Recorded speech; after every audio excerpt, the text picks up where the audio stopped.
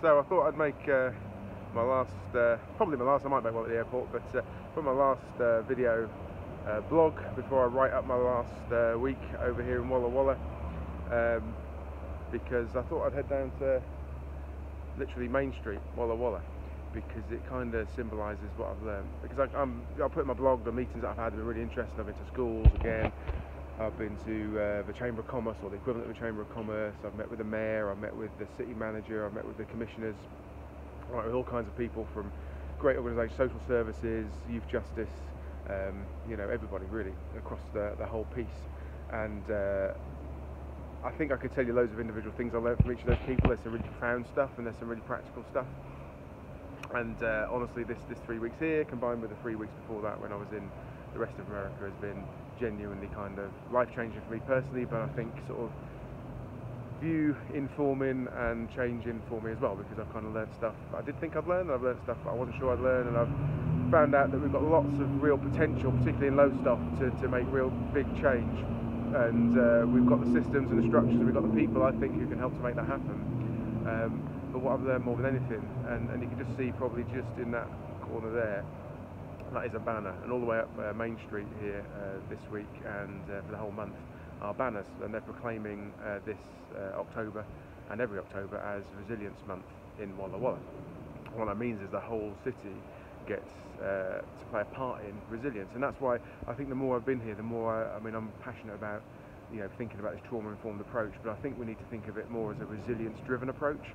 Two reasons. One is that resilience is something that everyone can use and everyone needs more of, and it avoids people thinking of trauma as a negative, and trauma as something they might not have experienced and having to explain the ACEs and everything 100 times to people.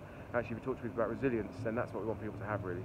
And so I think we need to be driven by resilience rather than informed by trauma, because then even if you don't feel like you sort of have got a lived experience that recognises trauma, then you certainly will benefit from resilience. So that's my first observation. Second is that it requires such a commitment from the top down. And what's been so wonderful about coming out here is I had so many people who wanted me to do well and wanted me to bring back my learning and share it and make something of it, and I'm really excited about that, and I really believe that we've got people in Lowestoft who are going to help us make a big difference, and hopefully more widely than just Lowestoft.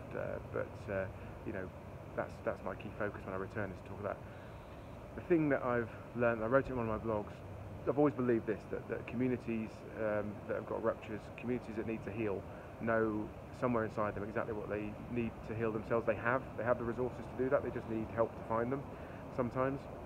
And so, you know, I know that Lowestoft knows what it needs, and it has what it needs to heal itself. We just need to help, some of us help people in Lowestoft think about what that looks like and what that feels like. And that's the other key thing, is that we can't do this from the top down. We need a commitment from the top down that says everybody's going to try and model this idea of resilience driven practice, resilience driven approaches. Businesses, councils, yes, people who work in NHS, yes, people who are working in charities like me, but right the way across the piece, community leaders. You know, we need you know, our councillors on board, we need our MP on board, we need all sorts of people on board saying this is what Lowestoft needs to look like, or Waveney or East Suffolk, that's fine by me.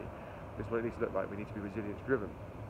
And then we need to not think that we know the answers. Those of us that are passionate about this and are kind of getting it, we need to not think that we know all the answers, because the answers will come only from people who live and are surviving in Lowestoft. And so that's the key question we need to get in there. And so I'm determined to get out into the community, speak to as many people as possible, and explain to them this incredible stuff I've learned about you know, the trauma and the ACEs and epigenetics, which is just mind-blowing if you haven't heard about it. We need to share films, we need to share presentations, we need to share talks, we need to get some of these cool people to come over to the UK somehow and share some space with me where people come to it. But more than anything, we need to challenge people in Lowestoft to tell us, where are the ruptures? Where are those ruptures? And I think my instinct is that these aren't just ruptures in terms of people's families. We know we've got families that have got, you know, trauma and have got difficulties in them. But these ruptures go deeper than that. They go to culture and community. Yeah, and it's great, you know, and I think it's awesome. I'm, you know, passionate about what Lowestoft Rising are doing. I like what Lowestoft Vision are doing. I like what Communities Team and Wayne Visiting Council are doing. There's no criticism attached to this when I say what they're doing is awesome. We need to keep doing it, but we also need to make sure that we have stuff that comes from the ground up, lots and lots of stuff from the ground up, and that's where the challenge needs to come. Like, what can you do to make your community more resilient? Where do you think the rupture is? Do you think it's just about families? Do you think it's about people understanding the history of the town and being proud of it? I feel like we haven't got community pride sometimes. I know that's one of the things that Lowestoft Rising wants to deliver, but that only comes from people at the very bottom of whatever system you think of, people at the ground, people who live in a real life, buying into that. And they can only buy into it if they see everybody up and down the line saying that they're committed to it, because it can't be that things are too good for us. So a few years ago, when I first decided to share some of my lived experience with mental health and everything like that, the main driver for that was that I was such a hypocrite, because I was saying, well, it's okay for you to share your story, it's really great if you can share your lived experience, but I'm not going to share mine. You know, that's a real judgment on somebody, I think. So we've got to stop making that judgment. We've got to be prepared to push boundaries a little bit. You know, and I know that's really challenging for people in certain sectors. It's really difficult with professional boundaries, and that's not something that I think, you know, we need to get into too much, but I do think we need to think about what we're willing to share about our lives and our communities, how we share them, bringing people together and having people seeing each other. So I think we can do something really profound and special in Lowestoft. I'm pretty sure that these people here have liked me enough to think that we can make formal long-term links. I'd love to think I could convince the two mayors to make some kind of twinning possible. Certainly I've got schools here that would love to do joint projects with schools in Lowestoft, so if you're involved in a school, connect with me about that. But yeah, the main thing I've learned, the main thing I'm going to take back, and I'm literally going to start on Thursday night. I land on Thursday morning, and Thursday night I'm going to go and do my first discussion with some people about this, and then on Friday I'm doing another one, and then I'm going to try and get into the community and just visit community centres and people and get people together and talk to them about what I've learned, but more importantly about what that means that they could do for Lowestoft and for themselves and for their community and for their family and for their street. And I'll leave you with one piece of information that I found really interesting. Two pieces. One is this: if a young person suffers from ACEs, from trauma, and lacks resilience, if they have 4 friends, so if it's 5 young people, if one of those young people makes a strong and lasting, trusting connection to an adult, whether that's a teacher, whether that's a community person, whether that's a neighbour, that protects all 5, adds protection to all 5 of those young people, all 5 of those, just one connection.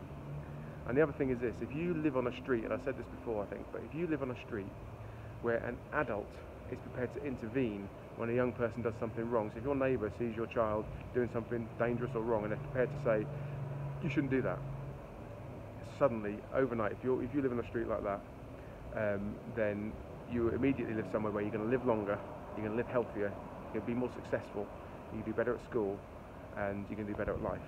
That's just one of those pieces of information, and so I think that's fascinating. And on Friday last week I was at a conference, and I'm going to write that up, where I learned about hope and how important hope is. The biggest determinant in the success of someone going to university, by any factor compared to their educational achievement before they get to university, their biggest factor in whether they will succeed and get a good degree at university is whether they possess hope.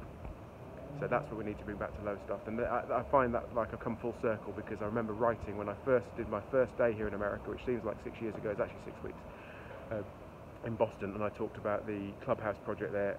Their trading currency was hope. And so here I am on my last day in Walla Walla, and I went to a conference on Friday where I heard a professor talk about the science of hope. And that's, I think, what we need to bring to Lowestoft, is we need more people to feel more hopeful and be more helpful to each other, because hope is a massive driver of success for communities and for individuals. So probably the last time I speak to you before I get back, and then you'll get sick of hearing from me when I get back, because I'm just going to go on and on about all this stuff until we actually make profound change in Lowestoft. Because not because I want it, not because it does anything for me, because I'm quite a hopeful person and my life's not too bad, but because I think Lowestoft deserves it. So yeah, I'll be back soon, and thank you, and for everyone back home who's been offering me support and love.